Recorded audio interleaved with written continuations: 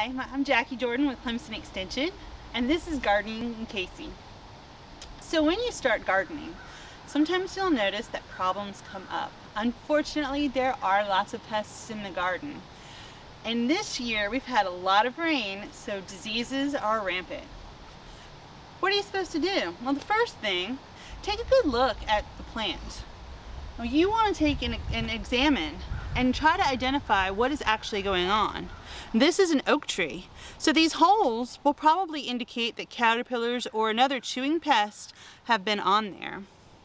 Whereas something like this hydrangea has spots on the leaves. This is Cercospora leaf spot, a fungal disease that commonly affects hydrangeas.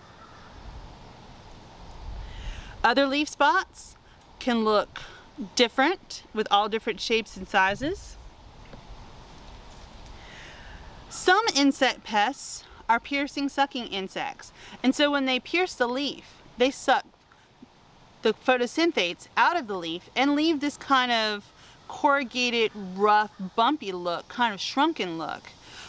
So beginning to get an idea of what you're looking for can help you decide the course of treatment. Sometimes you've got nutrient deficiencies. So things like a deficiency in nitrogen can cause leaves to be pale, or some of the micronutrients like iron or even zinc. If you have any questions at all about what's going on in your garden, remember that the Clemson Extension is here to help you. HGIC, the Home and Garden Information Center, has a toll-free number, and you can text pictures up to them as well. We also have a website with lots of fact sheets on all the different plants that you can grow in your garden.